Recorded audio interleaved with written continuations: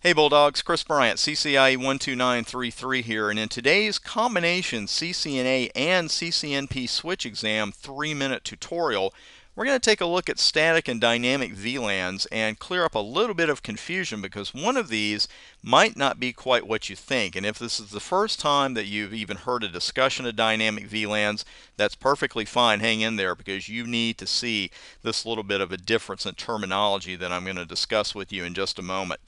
One of the many things that I've always enjoyed about working with Cisco routers and switches as opposed to certain other vendors, if you forget something or you need, say, a certain protocol activated or a certain feature to get something else to work, you're likely to get a gentle reminder.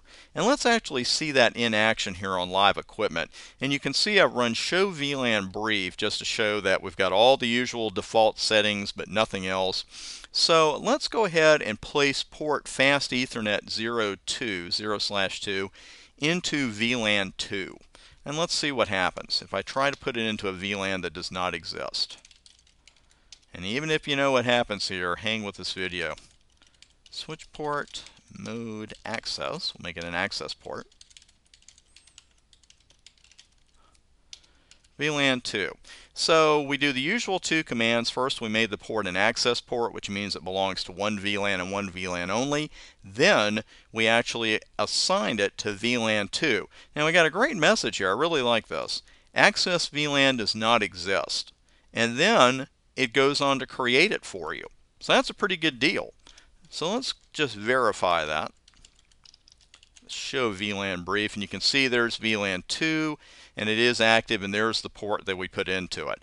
Now, even though that VLAN was dynamically created, it is not a dynamic VLAN. And I know that sounds a little crazy, especially at first, when you first look at it, you're like, oh, what? So let me go over that one more time and then I'll show you exactly what I mean. Even though this VLAN was dynamically created, that does not make it a dynamic VLAN.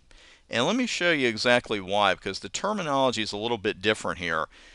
The terms static and dynamic, when you're talking about VLANs, they do not refer to how the VLAN was created. Very important difference there. Instead, what the terms refer to is the method of assigning hosts to those VLANs. And I can hear the light bulb going off a little bit if this is the first time you've seen it, because of course you think that's a dynamic VLAN because it was created dynamically. But again, that refers to how we assign hosts to the VLANs, not how the VLAN was actually created. Now, static VLANs is a per port assignment, and that's what we just looked at right here, because we took this particular port and assigned it to a VLAN. That means that this is a static VLAN assignment.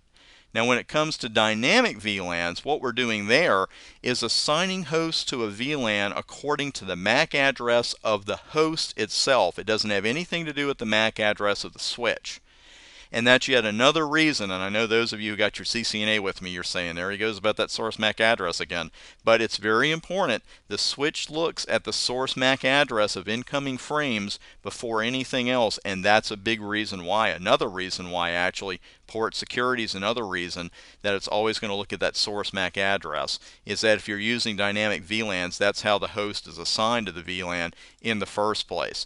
We get this done through use of a VMPS, a VLAN Membership Policy Server. That's how we get dynamic VLAN assignments done.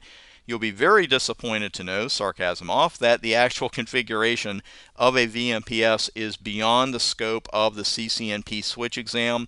You're not going to see the config on the NA either, but I think it's a good thing for a CCNA to know, because if you go into a job interview and you don't know what a dynamic VLAN is, that could hurt you, but now you definitely know it. Again, very important difference here, and I'll bring it up on the screen again as we conclude. The terms static and dynamic don't refer to how you create the VLAN, it refers to how you assign hosts to those VLANs. Make sure to subscribe to the YouTube channel, CCIE 12933, because we've got almost 100 videos lined up just for the CCNP exams in the next couple of months. Thanks again for taking a few minutes to watch this video. I'm Chris Bryant, CCIE 12933.